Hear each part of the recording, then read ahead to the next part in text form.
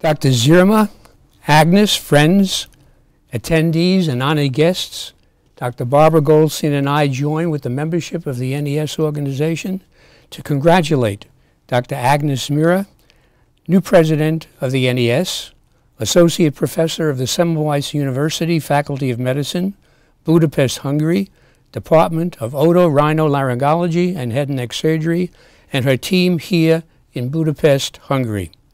A special thank you for the courtesies extended to us, both to present a video at the 43rd Congress of the Neuro-Otological and Equilibrimetric Society in Budapest, Hungary, which is taking place here between the 26th and the 28th of May of this year. We wish you and your team here in Budapest, at the Semmelweis University Faculty of Medicine here in Budapest, good health, and to achieve the goals that you have set for the NES and each other. The title of the talk that I'm presenting today is EEG-based brain function, imaging, and tinnitus. The clinical implications, and doing that in the form of a case report. Last year we presented a case report of a soft failure in a cochlear implant case using data from nuclear medicine, PET imaging of brain, and also EEG-based function, imaging, and tinnitus. Today, the title of this talk, together with my co-presenter, Barbara Goldstein, will tend to focus primarily on the technique itself of EEG-based brain function imaging and tinnitus and its clinical implications. I have no disclosures at this time. We are now following the Declaration of Helsinki. We are in compliance with ethical and moral criteria which recommend human investigation research. We have no disclosures. The goals of this talk are to objectivize a subjective auditory complaint, tinnitus, to identify the tinnitus signal, that is, to establish an electrophysiologic correlate for tinnitus, to improve the accuracy of the tinnitus diagnosis, that is, the clinical type of tinnitus, and to provide data of brain function as an adjunct to a tinnitus plan of relief, targeting treatment for each tinnitus patient. And lastly, to present a system that attempts to monitor and can show monitoring of the efficacy of a given tinnitus relief plan of treatments as reflected in auditory and non-auditory brain functions. The presentation will include an introduction asking the question, why should you or anyone in the audience perform EEG-based functional brain imaging networks? Thirdly, to present the basics of EEG-based functional brain imaging networks, to present the method that we use, namely neurometrics, to present a case report, discussion, then conclusions and take-home messages. The introduction to the basics of brain function imaging include, firstly, what I asked, why should we be performing this? First, all features are extracted from an artifact-free EEG, which have been transformed relative to age, expected normal values, and they are expressed in units of probability, that is, where plus or minus 1.96 is at the p less than 0.05 level of significant deviation from normal for their age. Secondly, to identify the source localization of the maximal abnormality in the very narrow band frequency spectra, which show the mathematically most probable underlying sources of the scalp recorded data to be greatest in a particular region or regions of interest, that is, to demonstrate functional connectivity and functional localization in brain in a particular individual tinnitus patient. Thirdly, to present a table of the regions of interest that you will see in source localization, which is in the range of z-scores expressed in units of probability, where plus or minus 1.96 is at the p less than 0.05 level and plus or minus 2.54, that is, at the p less than 0.01 level of significant deviation from the normal age of the patient in the database. That is, it reflects the functionality of brain connectivity and localization. Secondly, here are the answers. EEG-based brain function imaging network is recommended, first, to obtain visualization of multiple brain functions in the presence of the tinnitus signal for an individual tinnitus patient. Secondly, to identify the relationship between ear-brain structure and function in a tinnitus patient. the data to be used as an adjunct to the clinical evaluation of the tinnitus patient in order to establish an accuracy for the tinnitus diagnosis and its treatment. What is brain function imaging? Functional brain imaging is a study of human brain function. It is based on data analysis obtained from application of multiple technologies which provide brain imaging. And this is the reference of those professionals who then gave this title and this definition. The aim is to understand how the brain works in terms of its physiology, functional architecture, and dynamics. The data from functional brain imaging is presented in a numerical and visual display of images which reflect the correlation between structure and function. Brain function technologies are multiple. They provide three-dimensional imaging, visualization of the brain for that which we are now trying to investigate. In this case, we're talking about tinnitus. These technologies include, firstly, functional magnetic resonance imaging, fMRI, which provides functional connectivity of MRI as well, which is a special technique of functional MRI. And in both, you have blood oxygen dependency, which then establishes neuronal connectivity. Secondly, the technology of magnetoencephalography, MEG, where magnetic fields are identified in brain, the patterns of which are then used to identify that which now we are interested in at the moment in time. Here we're talking about tinnitus. Thirdly, we're all very well acquainted with nuclear medicine imaging, using SPECT, single photon emission tomography, or PET, positron emission tomography, focusing here on metabolic changes which take place in brain. And now we have here for the discussion today EEG-based brain functional imaging. That is electrophysiology in brain, EEG, which is based on identification of regions of interest, which now are able to identify that similar in visualization to what we see with nuclear medicine or magnetoencephalography. We use the techniques of QEEG, that is quantitative electroencephalography, and combination with LORETA, low resolution electromagnetic tomography. We speak of S and E LORETA, standard and exact. And lastly, the technology of functional near-infrared spectroscopy, FNIRS. What is now EEG-based brain functional imaging? How do we define that? Brain functional imaging of brain speaks of images of raw EEG data transformed relative to the mean and standard. That is, Z-transformed, mathematically determined to have varying levels of statistical significance for standard deviations from a normative age-based population. Secondly, all metrics of evaluation are expressed in units of probability. That is, where plus or minus 1.96 is at the p less than 0.05 level of significant deviation from normal for age. Thirdly, the statistical analyses of the data, the neurometrics analysis, is to be used as an adjunct to the clinical evaluation of the patient. Quantitative EEG is nothing more than a spectral analysis of the raw EEG data. LORETA, low frequency resolution electromagnetic tomography analysis, provides source localization in 3D. We see the identification of the maximal abnormality in the very narrow band frequency spectra that shows where the mathematically most probable underlying sources of the scalp recorded data is greatest. The regions of interest-based brain function imaging, table of Z-scores, are reflective of functionality of brain as well as differentiation between auditory and non-auditory regions of interest. We speak of electroencephalotinitography, ETG. What is it? It's a term that we're using to identify the clinical term for application of EEG-based brain functional imaging for identification of multiple brain functions, auditory and non-auditory, in the presence of the tinnitus of all clinical types. We consider that the ETG is clinically considered analogous in its clinical application to the EKG for cardiology in the 1930s. So this is for tinnitus what now the EKG was for cardiology in the 1930s. When I spoke to you last year, I presented some basics information on EEG, some of which I'm repeating at this time. Firstly, we're using the 10-20 system for placement of electrodes. On your right, with the even numbers, are that electrode site on the right side, and the odd numbers are on the left.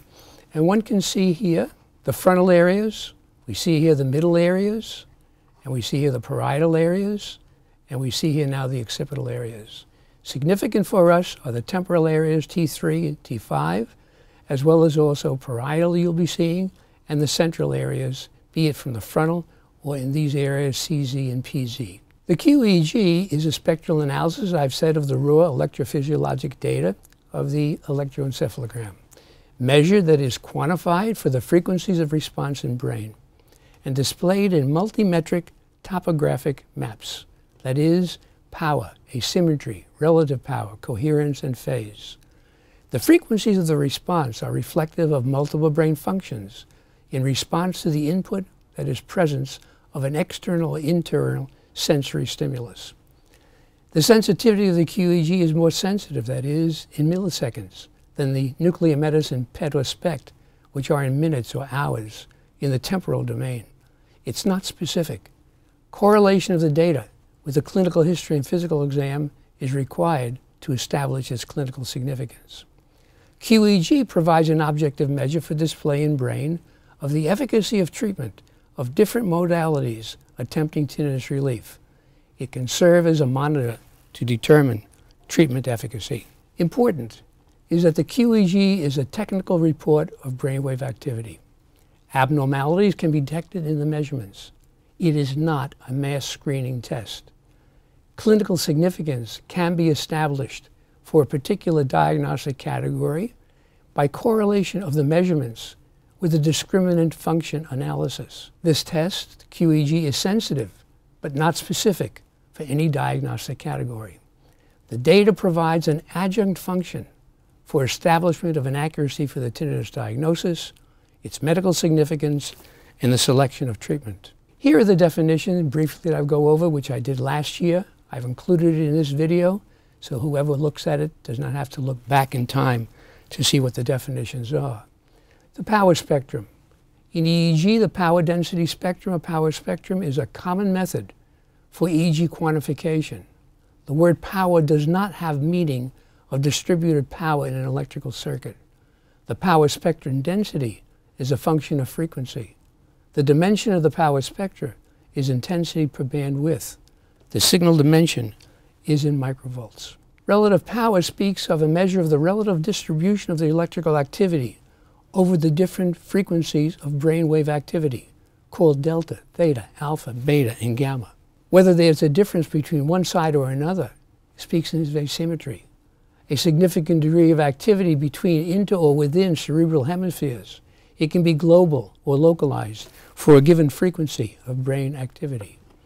The phase, a measure of the lead or lag of shared rhythms between two regions. Coherence, a frequency contingent cross-correlation measure, indexing the amount of shared activity between two scalp regions.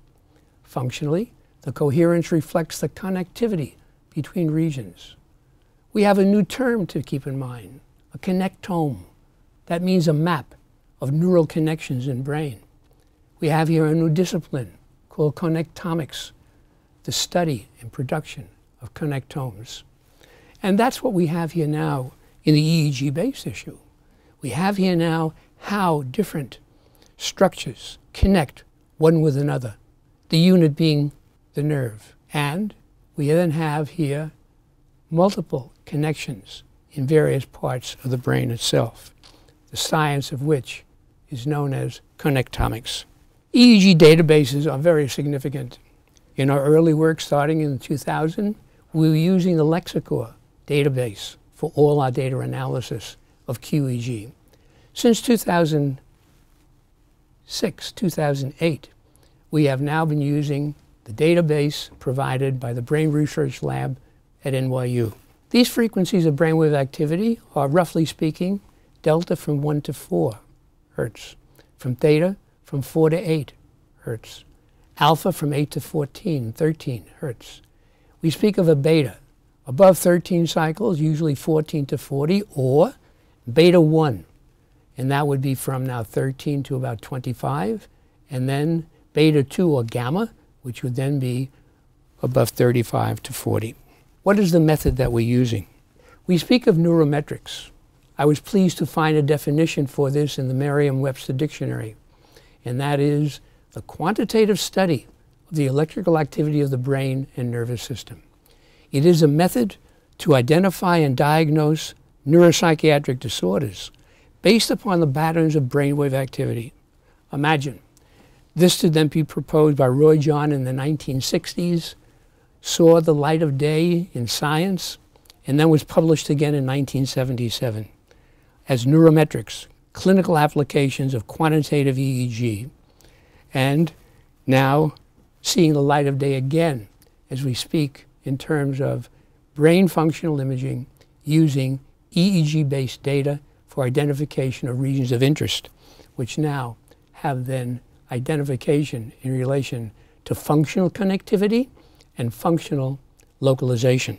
Here we see here now the electrodes, as I mentioned to you earlier, and the electrodes are placed in these positions, 10-20 position, and 20 minutes of recording are done of the resting EEG. And these are then followed by the fast Fourier transformation and feature extraction, which includes the following metrics of evaluation: measures of power, absolute, relative, and mean frequency, intra and interhemispheric relationships between regions, that is, to establish the connectivity between them. And here we have the brainwave activity in frequencies. And next, source localization. What do we mean? We mean that which we now have, by placing electrodes on the skin of the scalp, we don't know where the potentials that we're now obtaining, where do they come from? This technique, source localization, tells us where in brain the potentials coming from skin-placed electrodes are coming from. It identifies the mathematically most probable underlying sources of scalp-recorded data using very narrow frequency spectra. Very important. The source localization tells us the mathematically most probable underlying sources of scalp-recorded data using very narrow frequency spectra, which I'll be showing to you. And what's the first step? Well, the first step is that all the extracted features are transformed to Gaussian. Most are simple log transforms. The second step, the Z transformation relative to age, expected normal values that express the probability that subject's value lies within the normal range for their exact age. And then the neurometric QEEG norms. Most important, the database, which is then existing for ages 6 to 90. From age 6 to 90 years have been published and demonstrated to be culture fair and to have high retest reliability. And the potential effect of age on changes observed in the EEG is removed by describing the individual's EEG features in terms of deviations from age-expected normal values using Z-scores. There can be an objection because the focus upon Z-scores, some can complain that this is a univariate analysis, which allows one to overemphasize and overinterpret the result that one is then reporting upon. However, here we are in 2016, a technique that's been introduced down the line in the 1960s, and we find that we need to do this in order to be able to have observation to the limits of what it has for giving us now information of brain function in general. What are the Z-scores? These are observed scores transformed into a score with a common reference, that is, a probability value. The Z-mean is 0. The standard deviation for Z is plus or minus 1. For the QEEG raw power transformed into a Z-score is then placed against a normative database, as I mentioned to you, from the Brain Research Lab at NYU, which is corrected for age and other factors. Thirdly, the QEEG power score with a value greater than plus or minus 9.6 would significantly differ at the 0.05 level from the mean of the age-adjusted norm, that is, 2 standard deviations, having a 95% confidence level. The functional brain imaging that we see is three-dimensional. And we see it, as I mentioned just earlier, with different technologies.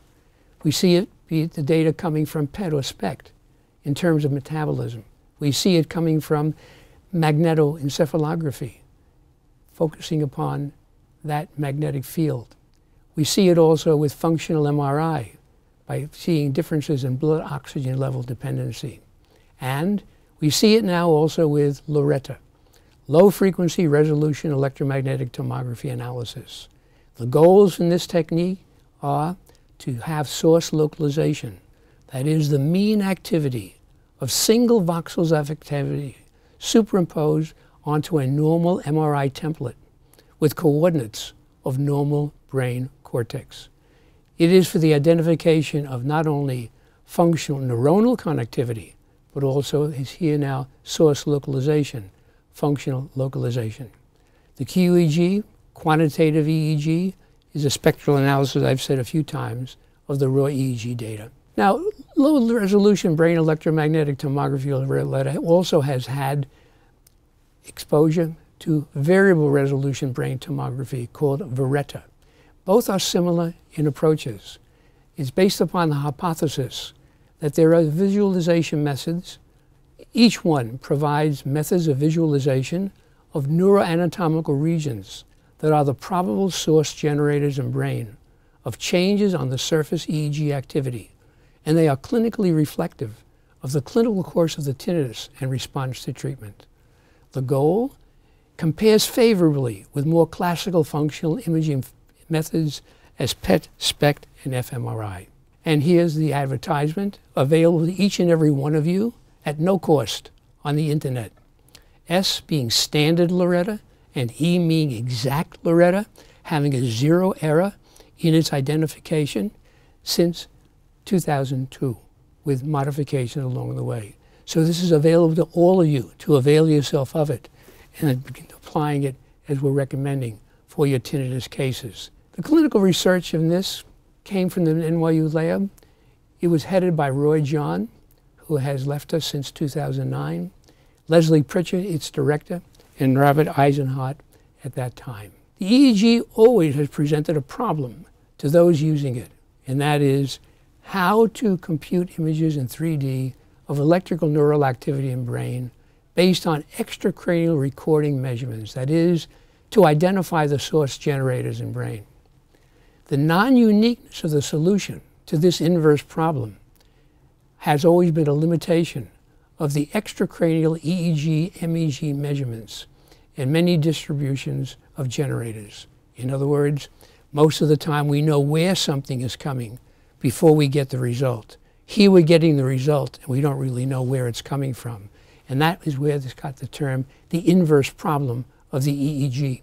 But ongoing research has brought up the LORETA and VERETA, as I mentioned to you. And the references are here, as you see in the slide, and I mentioned them to you. Roberto Pascual Marquis, involving with the LORETA, and Bosch Bayardi, and so on, from Cuba, who came up with a 3D statistical parametric mapping of EEG source spectra by means of a variable resolution electromagnetic tomography known as VERETA. We've been using LORETA, not VERETA. A word now about source localization. Source localization of the scalp recorded EEG has increased our ability to understand this entire technique, and it's obtained from the quantitative analysis of the raw EEG data. This method of signal processing is a solution to the inverse problem I just presented of trying to localize the mathematically most probable source of voltages that we are recording from the scalp. For ages 6 to 90, 0.5 to 50 hertz norms exist for each cubic voxel. For each voxel, an individual's values are compared statistically to the expected norms for their age, just as is done in neurometric analysis. Statistical significance of each voxel is encoded in color, superimposed upon slices from probabilistic MRI atlas.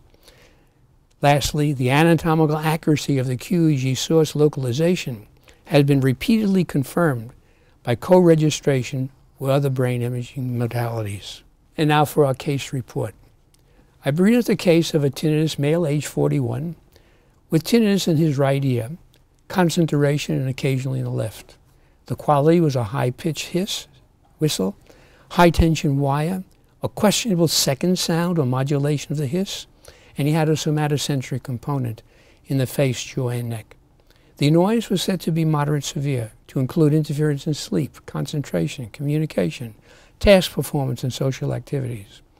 The associated complaints were multiple, including hypoacusis, ear blockage, more right than left, increased tinnitus intensity with pressure application of the forehead and clenching of the jaws, the somatosensory component, weight loss, more than 30 pounds, interference in speech expression and memory, cervical headache, discomfort, tightness in the neck, no complaint of interference in balance to the time we saw him initially, which was in December 2014.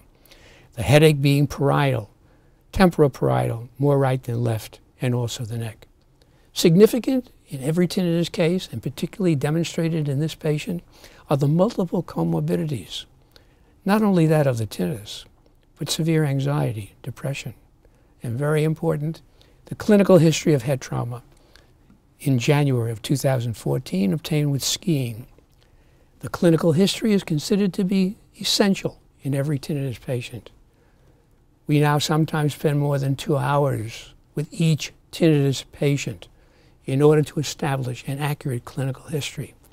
And keeping in mind that we saw this patient initially in December of 2014, and he had a ski accident in January of 2014, this was not uppermost in his mind. And therefore, he focused primarily on when the tinnitus started, which was when he was exposed to the exhaust of a racing car. And other comorbidities included history that was suggestive of a presumed idiopathic intracranial hypertension. He had chronic nose sinus disease, and very important, a cervical radiculopathy bilaterally. The diagnostic procedures that we recommended included an MRI of the brain, which was reported normal. He also had mild paranasal sinusitis, and we did the Fukuda stepping test, which showed him to be circling to the left. He also had an MRI of the head done in January of 2014, which was reported normal, and the tinnitus evaluation.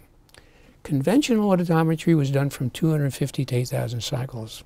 The ear right showed a normal peripheral hearing sensitivity between 250 and 8,000 cycles. The ear left showed normal peripheral hearing as well, but only between 250 and 4,000 cycles. That is a mild loss of hearing at 4 and 8K. And if we stopped at this point, we would think that this hearing was not too significant. But when we do the ultra-high frequency testing between 10 and 20 kilohertz, there's a sensorineural hearing loss greater than expected for the age of the patient. The masking curve was a type 1, which meant the patient should do well with a masking device. And his loudness discomfort level interestingly revealed no hypoacusis, even though hypoacusis was positive in the clinical history. The tinnitus diagnosis was of a subjective idiopathic tinnitus, ear right predominantly of a central type, with a cochlear and somatosensory components, subclinical in the ear left, which means he spoke of it mostly in the right ear, but we felt it was already in the left ear. And the clinical course in the future, as we went along with the patient, had its manifestation as we predicted. And he had a history of the hypoacusis. So now what is this report that we get when we send the patient? What information do we get that seems to help us for what I say? Not that we're seeing tinnitus, but we are seeing multiple brain functions in the presence of the tinnitus signal. And here's the information that we get. First, the neurometric Z images, which I'll be showing you momentarily. These are Z-score topographic maps. When you look at it, the nose is up, left is on the left side, color-coded for significance of deviation from age normal values. It is a Z plus or minus 3 with a p-value less than 0.01. 4, the evaluation metrics of absolute power, relative power, asymmetry, and coherence.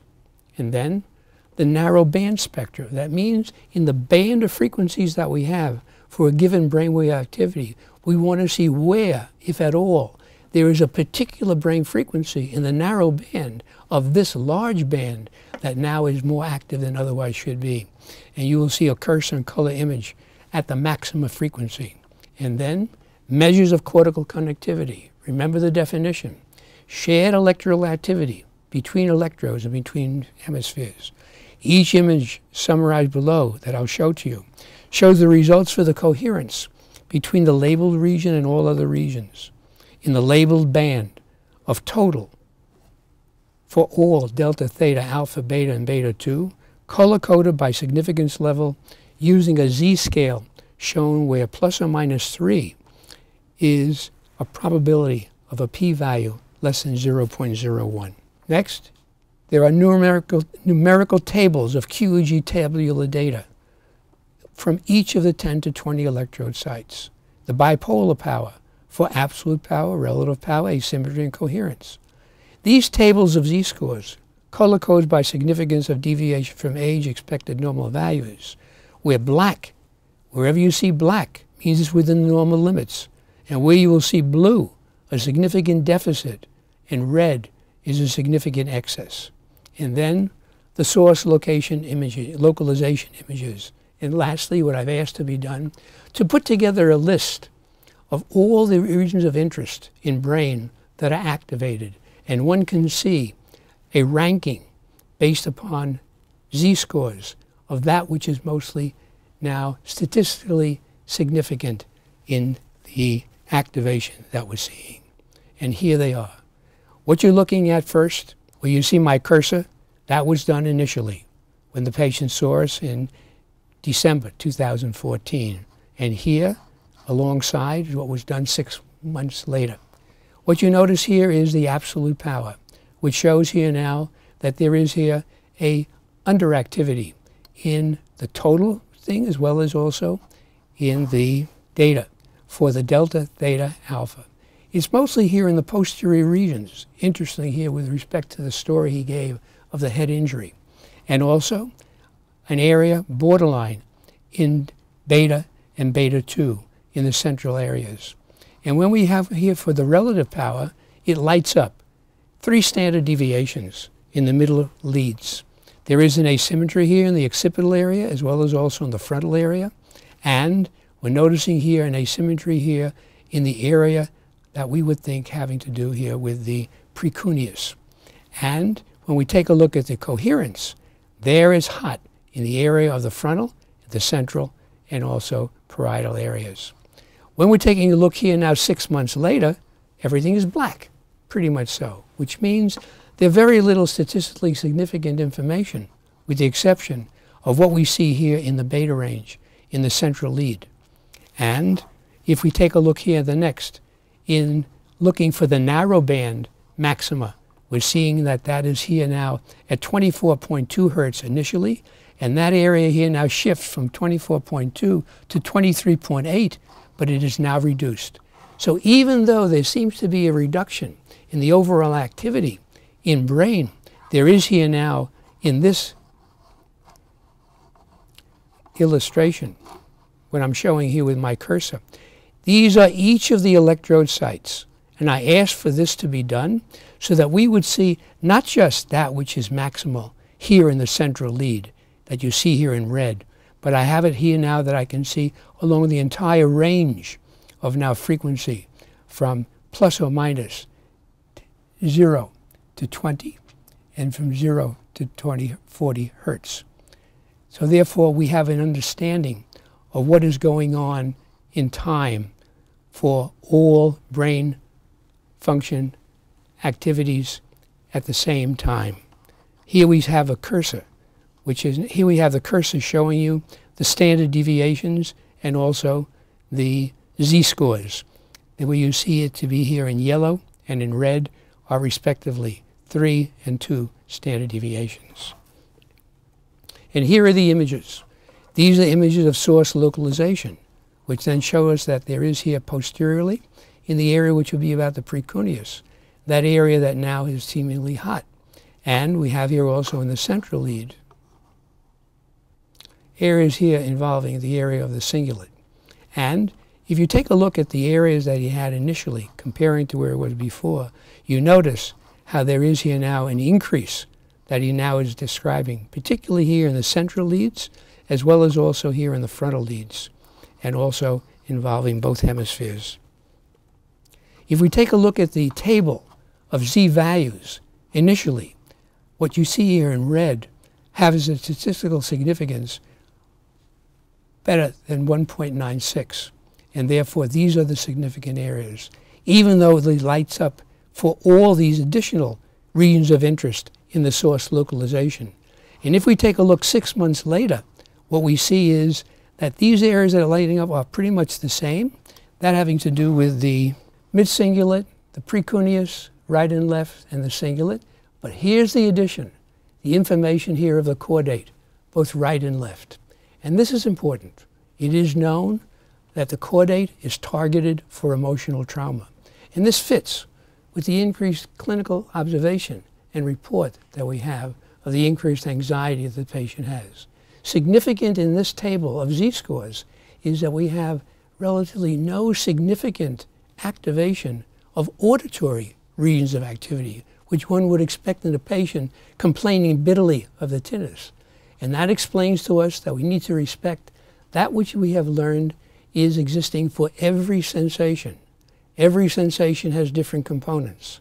The sensation itself, the behavioral emotional component, and that having to do with the psychomotor, how the patient expresses itself motorially, that which the patient's experience for a given sensation, whatever it may be. And that applies here to tinnitus, an aberrant auditory sensation called by us tinnitus. Here now are some of the regions of interest that we have to pay attention to. I show you here the area of the precuneus. That is important with respect to that area that we're now seeing with respect to memory formation. And now the prefrontal cortex. Here is the area of the prefrontal cortex that we're talking about. But in particular, we find that no other modality is more frequently represented in the prefrontal cortex than the auditory. But the role of auditory information in prefrontal functions is not yet well understood. I recommend to all in the audience to avail themselves of this publication that just appeared in 2014 of the investigators Helen Barbas, and an individual, to remember, started her work in 1997 in animal models. And this is work that she's now done in the rhesus monkey. And what it is showing here is that the frontal polar area 10 is the main frontal auditory field as the major recipient of auditory information in the frontal lobe, and the chief source of output to auditory cortices.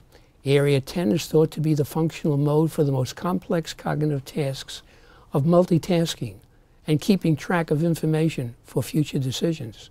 So we're talking here not about a single particular problem, tinnitus. We're talking here about multiple brain functions in the presence of the tinnitus signal, an aberrant auditory sensation.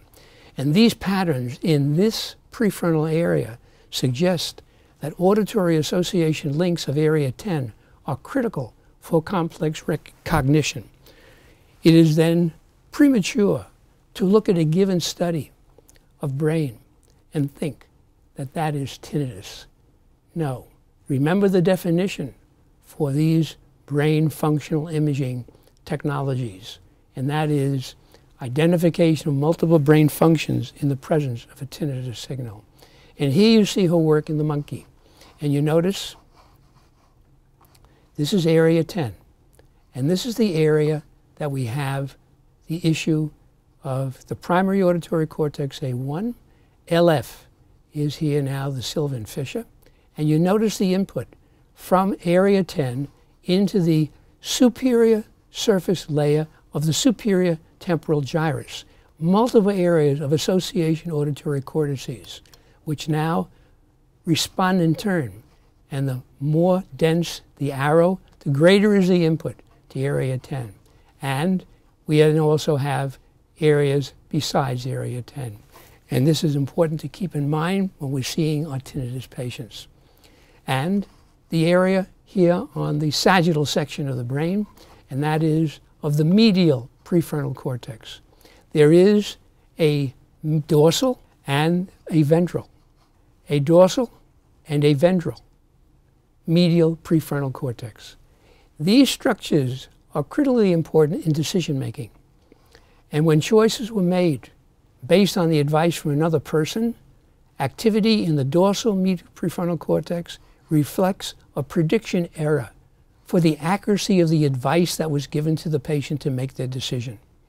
Interestingly, when one now has predictions about the behavior of others, these so-called simulated reward prediction error signals were found in the ventromedial prefrontal cortex. Consider our tinnitus literature, which has a high degree of association of the nucleus accumbens with that of the medial prefrontal cortex. And this is an area of investigation that we need to do now for our tinnitus patients. Not that we're seeing tinnitus, and this here wasn't a reference that had nothing to do with tinnitus. This has to do, as you see here, with a reference that just appeared in 2016 on the neural basis of the strategic decision making that appeared in Trends of Neuroscience. So for discussion, I have now shown to you the table EEG ROIs based brain function imaging, which reflects the functionality of brain, both for connectivity and also for location. The components of the aberrant auditory sensation for tinnitus, which were presented by Samjin in 1972 of these components, have application, and we're seeing it here in the table distribution of now the z-scores. We speak of canonical brain function network. That means in the phylogenetic development of the brain, these networks were developed for what purpose? For survival. And we've been speaking about that for a number of years. And these networks are now called the default, the salient, the central executive function networks.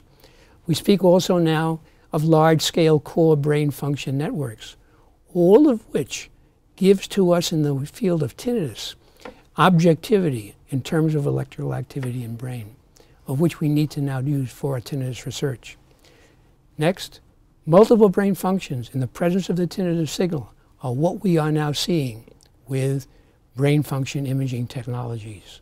Statistically significant standard deviations from a normal age-based database are seen in our EEG-based table of regions of interest that now have been highlighted in our source localization.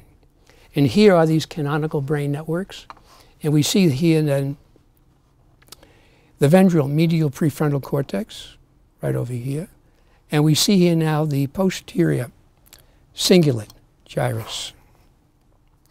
And we see here now for the executive action. By executive, we're talking about that which puts it into action. And that is here now in the dorsolateral prefrontal cortex that you see here, and also in the posterior parietal that we see here on this image. And the authors now have also identified, Seeley and Grecius have identified the salient network. What do we mean by a salient network? It means that this individual over time has introduced a particular personal imprint upon what they are now having a thought about and how it influences it. And that is, in my judgment, what makes us individual, what makes us like one thing and someone else doesn't like the other. And these are always ongoing. So when we're now looking at the table of regions of interest, when we're looking at the source localization, we're seeing here a combination, an overlay, if you will, of these networks, the most prominent one of which is highlighted by the regions of interest in its statistical significance. Mesolem, in 1990, approached brain function with a question, and that was, up until then, most of us were now being taught and looking at brain function in a modular approach, that a given area had a given function. And we then had the ability of now identifying function by giving the patient a task-oriented activation. And the way the patient responded behaviorally was now, and cognitively, was now used to establish the function in that particular module of the brain. But he came and said the following: we need to now have 5 major core functions in brain. And these 5 major brain functions has now been expanded till we speak of networks of neuronal activity, which are large-scale core brain networks. They are the following. First, he said, there needs to be an area in brain that processes attention, and that's in the posterior parietal and frontal eye fields. Secondly, language, Wernicke and Broca's areas, explicit memory, also called declarative memory, which involves a conscious attempt to retrieve memories of past events, network in the hippocampal entorhinal complex and the inferior parietal cortex. Thirdly, there needs to be an ability to recognize face. That's the midtemporal and the temporal polar cortices. Next, we need to have an implicit working long-term memory. It requires little, if any, effort to recall things. And lastly, there needs to be an executive function in the prefrontal and inferior parietal cortices, he postulated, that is, to execute, to enact a particular brain function. When these functions are now in step, there can then be ability of the life form that now we're talking about here, the human, in mammals. We need to now keep in mind that this gives to us an ability to survive. That particular sensation, which now it comes as a stimulus, either externally, exteroceptive, or within the body, which we call interoceptive. And I recommend that any and all here read this paper in 1990. So what are the implications and questions that now arise? In the past 30 years in the field of tinnitus, the discipline, we have had advances in both ear and brain, both significant to and for each other, and very important to caution, not to forget that our issue is tinnitus, not brain. Yes, brain, to help us understand the way the patient is now producing different brain functions in order to survive, in order to deal with the tinnitus symptom, with the tinnitus signal, which is in brain. Remember the work of Papez. Papez, who had a diagram for the emotional pathway in brain. And he focused it upon what? He focused it upon the area of the hippocampus. And we now know that is not the area for emotion. We know that that is the area for memory, together with the dorsolateral prefrontal cortex and the medial prefrontal cortex, as I've shown, for decision making. So observations and conclusions in 2016 may not survive time. We do know that there are clinical types and subtypes of tinnitus. Tinnitus, is it a symptom or is it a disease? Those who now are so focusing on brain say that it is a disease of brain. But not to be forgotten are the experiences we've had that teaches us that tinnitus in 2016 is a symptom having involvement of both ear and brain. So the question then is, it's not a question, is it one or the other, but is it both? And that we'll both have to wait as we do our investigations to find conclusions. Probably there'll be a combination of those types that are predominantly ear, those that are ear and brain, and there may very well be, and we think we've identified one such, that is essentially, primarily brain in location. But all of us face the following problem, and the problem is that of consciousness brain function. What is it? How does a tinnitus patient become alert, aware of this aberrant auditory complaint? What is it that causes fluctuation of intensity? And don't forget, we're talking here about a conscious awareness of a change of intensity. And the question is, what are the mechanisms and neuroanatomical locations of this particular issue? So what is the conclusion? Increased tinnitus efficacy in a tinnitus relief plan of treatment can be modeled based on the statistically significant auditory, non-auditory activated regions of interest. The QEEG Loretta provides data that clinically provides an objectivity for a subjective aberrant auditory sensation, tinnitus, in terms of multiple brain functions in auditory, non-auditory regions of interest in the presence of the tinnitus signal. Thirdly, An electrophysiologic correlate for tinnitus has been identified in brain cortex in terms of multiple brain functions. We started out wanting to identify a tinnitus signal in brain. What we've been taught is we have not done that with this technology. What we have identified is an electrophysiologic correlate in terms of brain functions in the presence of the tinnitus signal. And lastly, a central component of the clinical type of tinnitus is identified with QEEG Loretta. Next, increased tinnitus efficacy in a tinnitus relief trial treatment can be modeled based on statistically significant auditory, non-auditory activated regions of interest. The QEEG Loretta provides data that clinically provides objectivity for subjective aberrant auditory sensation tinnitus, not as tinnitus, but in terms of multiple brain functions in auditory and non-auditory regions of interest in the presence of the tinnitus signal. An electrophysiologic component correlate for tinnitus has been identified in brain cortex in terms of multiple brain functions. A central component of the clinical type of tinnitus is identified with QEEG Loretta. The clinical course of components of the tinnitus complaint, sensory, affect, psychomotor, memory, all for tinnitus can be modeled with the QEEG Loretta. So what's the take-home message? All patients with subjective idiopathic tinnitus of the severe, moderate, severe disabling type are recommended to include EEG-based function imaging in the tinnitus evaluation protocol. A sensory neuroscience model, SNSN, is recommended for basic science research and clinical evaluation and treatment of tinnitus.